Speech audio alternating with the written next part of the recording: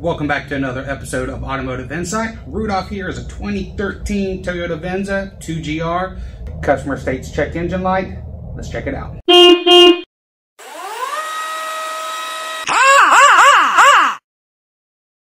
The two main codes we're going to look at are the P0012 and the P0015, because the vehicle runs really good and the check engine light went off by itself. I do know that the camshaft solenoids are common around this mileage. The solenoids will stick intermittently and cause a check engine light. These are our variable valve timing solenoids. There's two on the front, there's two on the back. Bank one on the Toyota is the back one, which is, to get to those, you got to remove the intake. And then before that, you got to remove the wiper cowl.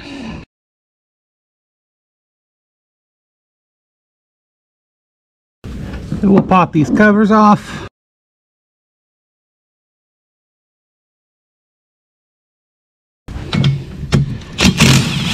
These are 14 millimeters.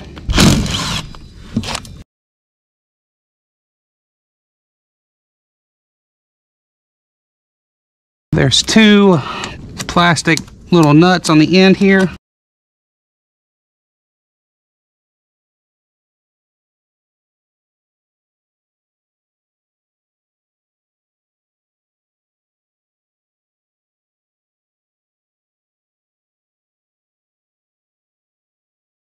We're going to disconnect our harness clips.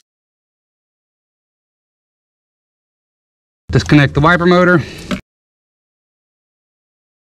On this one, there's wires coming out of the windshield. It's possibly a heater. Disconnect that. We're going to remove the wiper assembly. It's three 10mm bolts.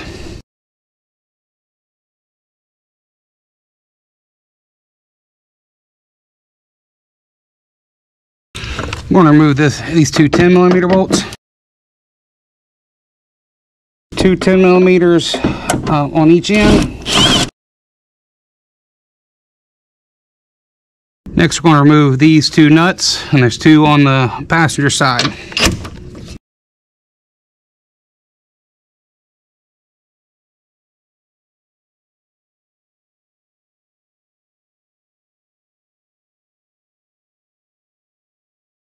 Next, we're going to work on disconnecting all the hoses and connectors from the intake. These hoses here, getting this air box out of the way.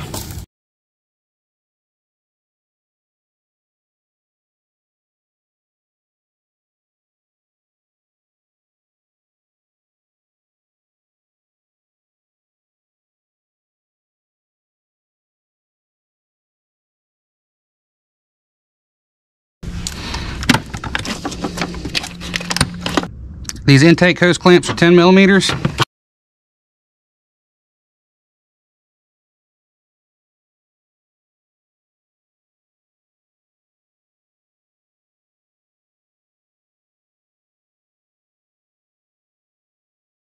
We'll do the vacuum booster hose. It's got a clamp on the back side.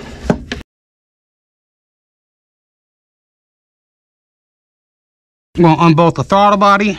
It's got 4 bolts.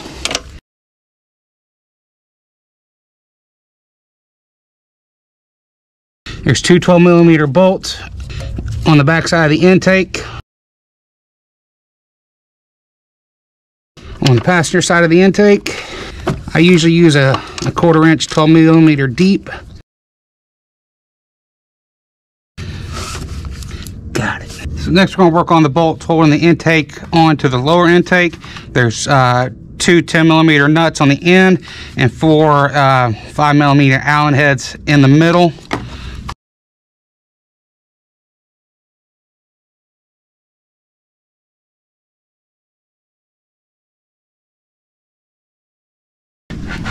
All right, we should be able to pull the intake.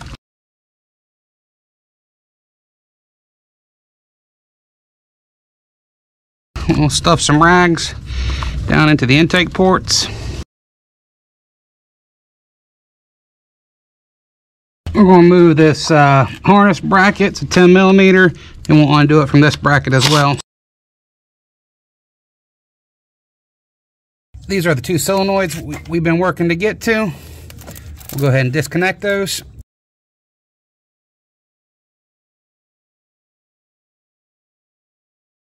The solenoids are held in with a 10mm bolt.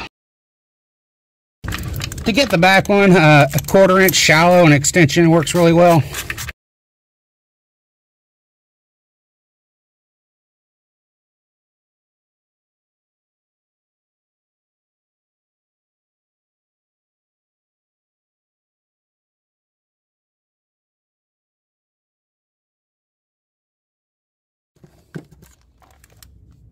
Alright, got our new one.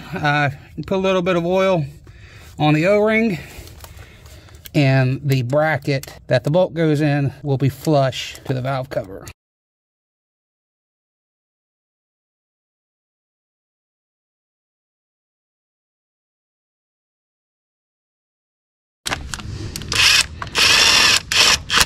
We'll go ahead and plug both of those back in.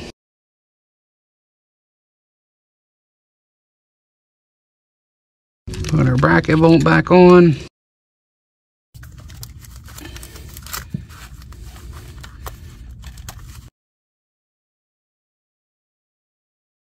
So we got everything buttoned up. I leave this bracket loose.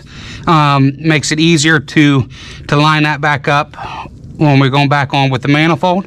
But you can replace the intake manifold gaskets if you want to. I don't tend to have an issue with that, so I don't replace them. When installing the upper intake, I'll start with the bolt on the passenger side and I'll leave it loose. It helps to line up the other side with the bracket.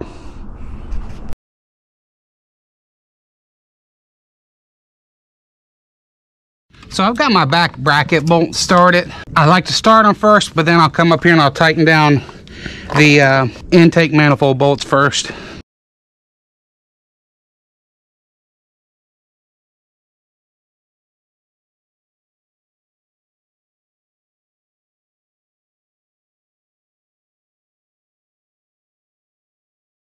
Tighten up our back bracket bolts.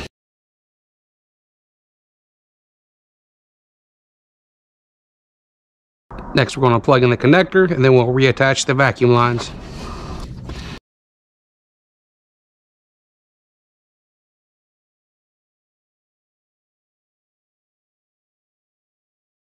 Next, we're going to install the throttle body. There is a gasket between the intake and the throttle body.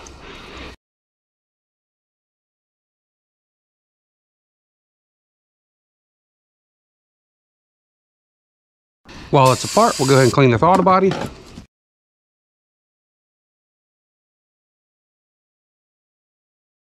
Next, we're going to install the intake tube and the air filter box, and we'll attach the vacuum lines and the mass airflow sensor.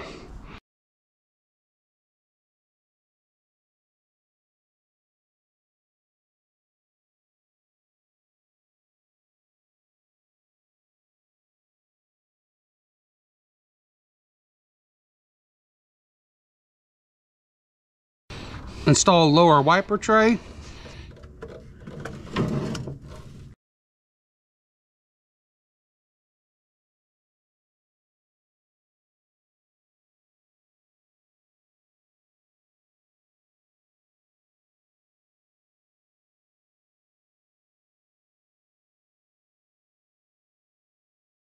Plug in the windshield. Install wiper assembly.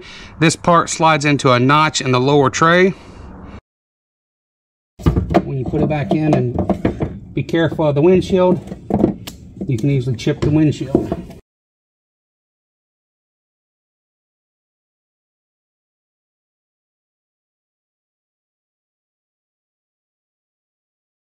Attach and plug in the wiper harness.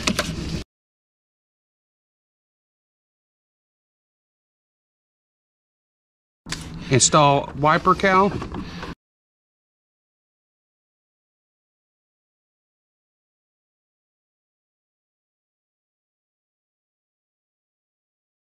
Install wiper arms.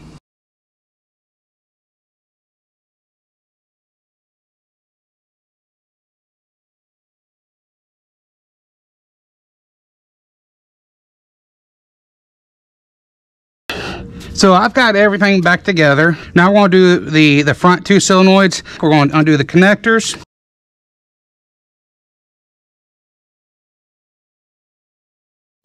So I'm going to undo this bracket. Those two are 10 millimeters. We'll go ahead and undo these injectors.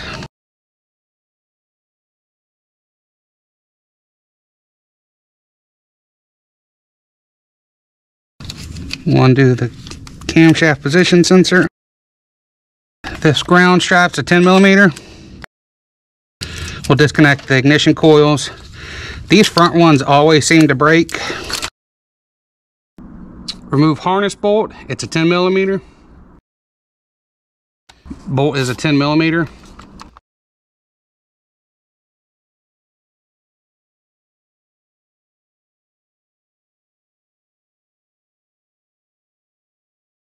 Got a new one. Put our new one back in.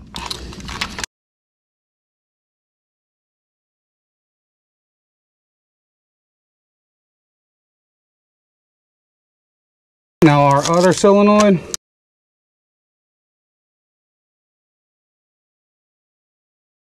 Slide your new solenoid back in.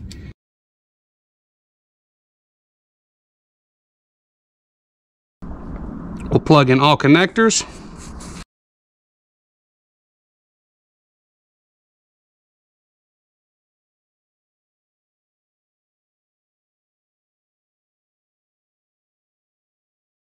Install harness bolts.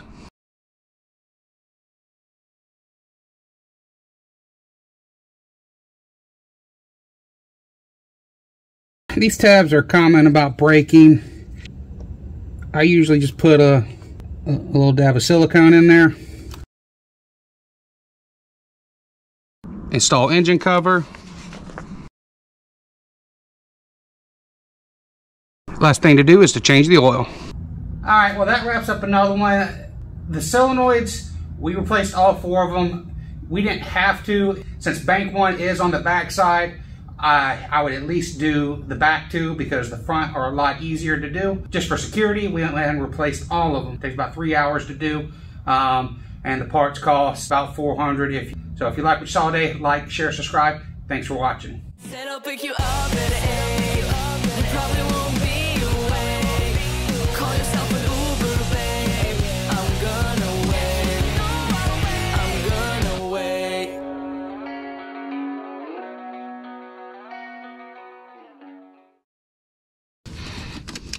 Oh, nasty.